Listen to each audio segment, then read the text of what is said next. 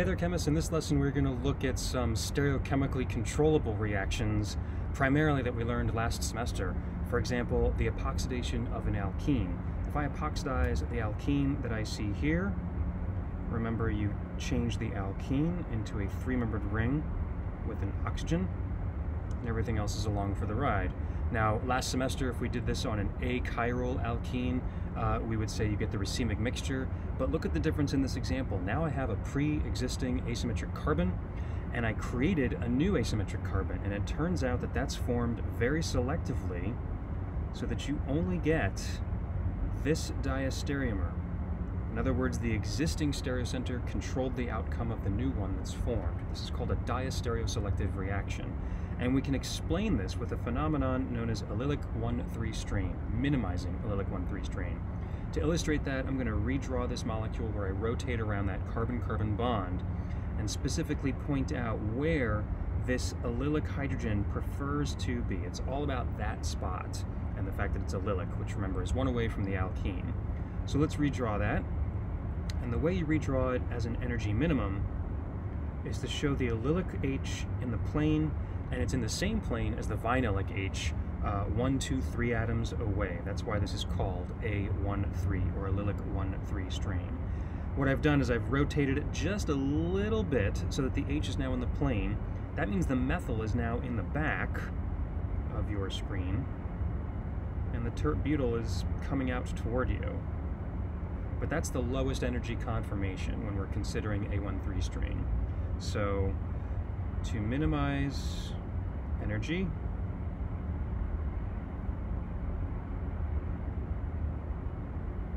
the allylic and vinylic H's are in the same plane.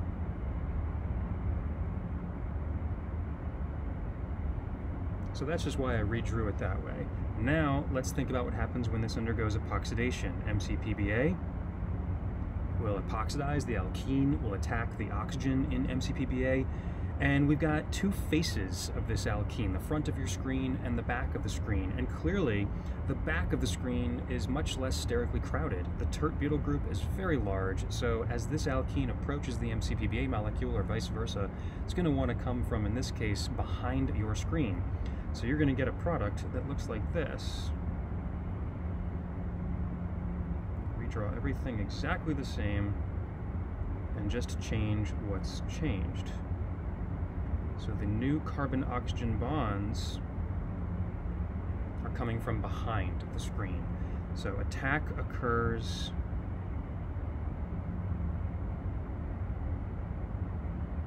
at the less sterically crowded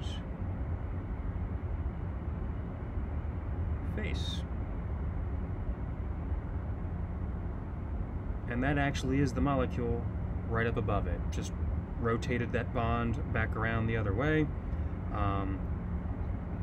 and drew out the T-butyl group, and I didn't draw any direction on that bond over there because there's no stereochemistry.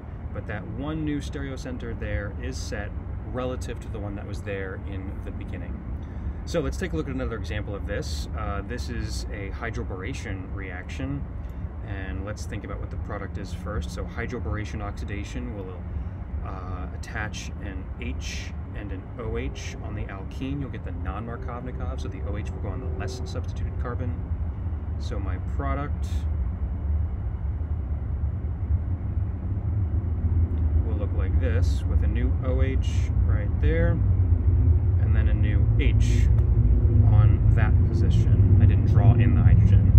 The H and the OH are syn, and you'll notice we created a new stereocenter, but we actually created it here, not where the OH is attached. And I'll tell you, because of the existing stereochemistry, you get the methyl pointed toward you in that regard. So I would like you to try and practice this. See if you can hit pause and redraw the starting material, minimizing the A13 strain, and then make sense of why attack occurs to give you this diastereomer in the end.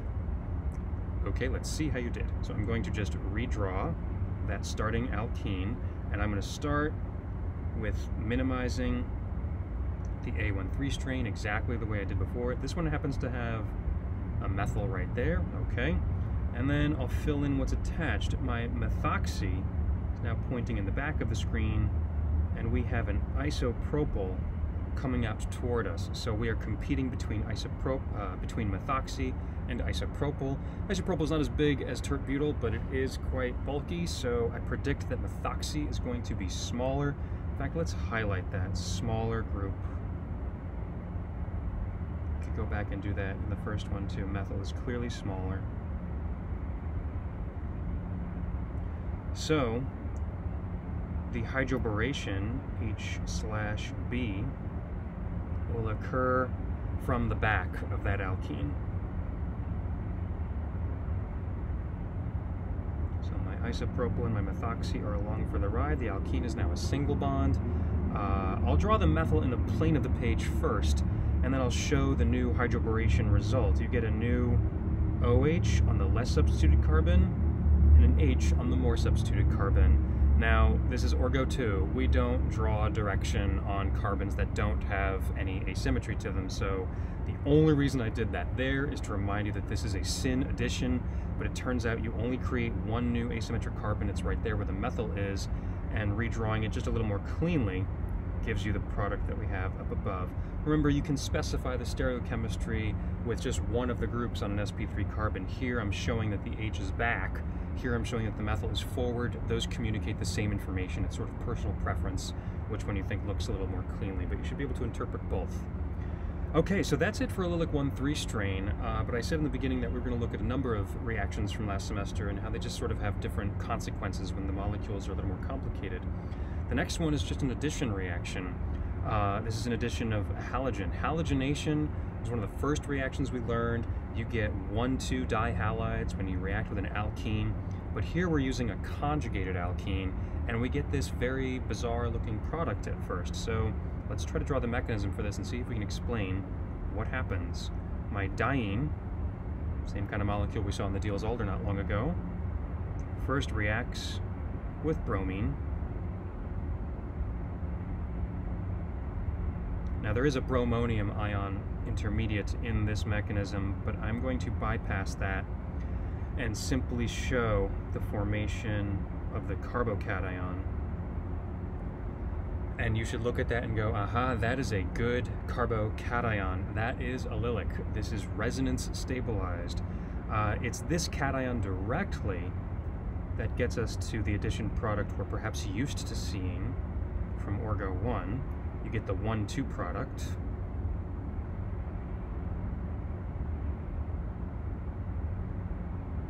Why is this called the 1,2 product? Well, number that carbon chain from 1 to 4. The addition occurs on carbons 1 and 2. There's another product. How do we explain this other product? It happens to be called 1,4 for the same reason, numbering the carbon chain. It's because of the resonance contribution of that cation. I could move a pair of electrons to give me a different contributor of the same thing. Remember, this is not a different molecule. This is a different representation of the same carbocation. Those are one thing drawn in two different ways, but the transition state can discriminate the outcome, and the bromide could actually form a bond with the other contributor, let's say, and that gives you this other product, which we call the 1,4 product. So that just explains why we get those two. I want to go one step further and talk about how we can control the outcome. How can you get one over the other? And it turns out you can. It's just by controlling the temperature, because the first product is what we call the kinetic product, and the second one is the thermodynamic product. Thermodynamic we usually use to mean the more stable product, so the one that's lower in energy. The kinetic product is usually the one that forms faster. And to explain this rationale and show you some data, here you have on your notes the same reaction where the only thing that's different is the temperature. Here we have a rather warm temperature condition, and here we have a very cold temperature condition. And you can see that the outcome is different based on just the temperature. When I have a warm condition, I primarily get the thermodynamic product. However, if I cool it down, if I don't give it a lot of energy, you get the kinetic product. That's shown in just being written as 5:1, roughly, which I got from one of your textbooks. So what explains this? Let's look at an energy diagram to explain the rationale as we go from starting material to intermediate to products in this reaction. So I'm going to draw a big energy diagram where our y-axis is energy and our x-axis is the reaction progress as we go from starting material to product. So let's first put our starting points and our end points in this. The starting point, I'm just going to draw arbitrarily some horizontal line where we have our starting diene. There's our diene. Now our products, 1,2 and 1,4, differ in their energies. The more stable product, the thermodynamic product, is something that's lower in energy. So that would be the 1,4.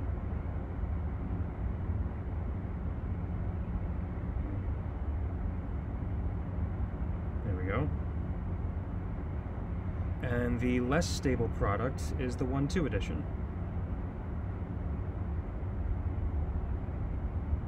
Should be worth noting, why is the 1,4 the more stable product? Zaitsev. More substituted alkene.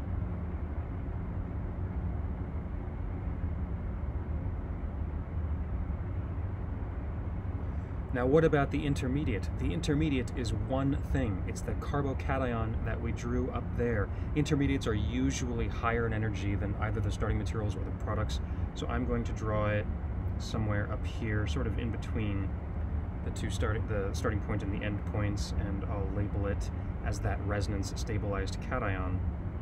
So here's the one contributor, but it is also the other.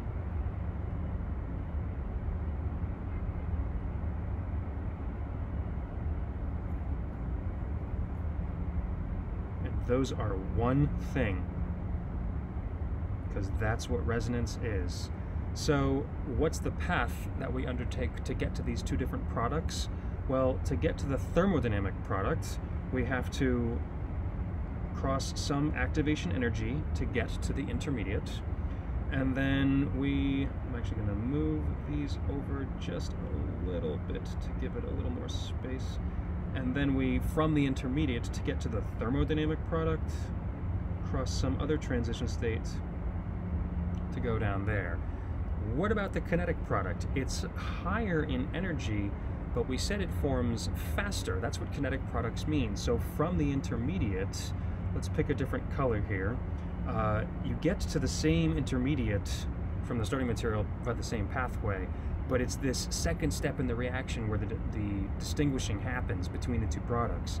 This is a case where we end at a higher energy product, but we have to cross a lower energy barrier to get there.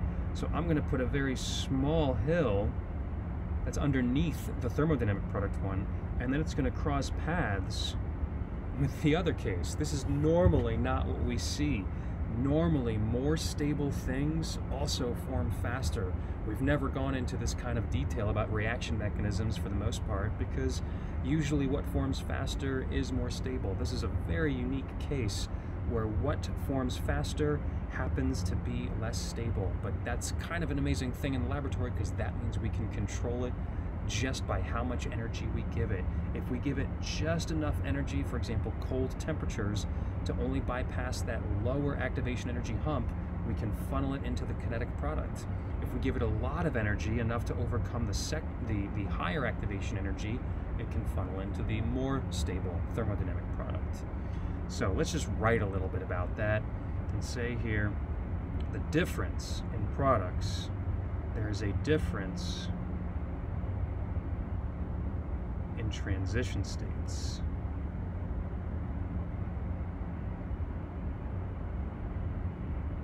And that's what explains it. Remember that cation is one thing. But once the transition state occurs, it discriminates that cation, and you get what look like two different versions of that resonance contributor. I'll show you what I mean. The one that's on the blue line right here is what leads to the thermodynamic product, so it looks like this carbocation, where you're starting to form a bond with the bromide. Transition states are when bonds are starting to form and other bonds are breaking, as opposed to this transition state, which is from the other version.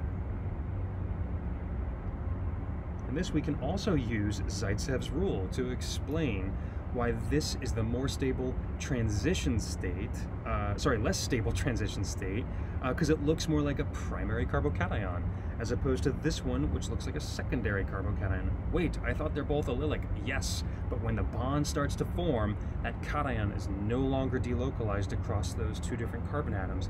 It's much more locked on one or the other position. So that's just a long-winded answer to why we have different energy states for those transition states and how we can actually use them to control which product you get.